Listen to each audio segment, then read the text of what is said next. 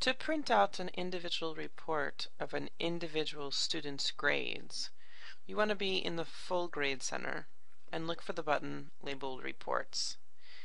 You'll select the option that says Create Report. You want to give the report a name. In this case, I'll just call it Student Name Report. Include the date and include any other information that you'd like to on the report. Under Area 2, Users, you want to change the button to Selected Users and find the student whose report you're running.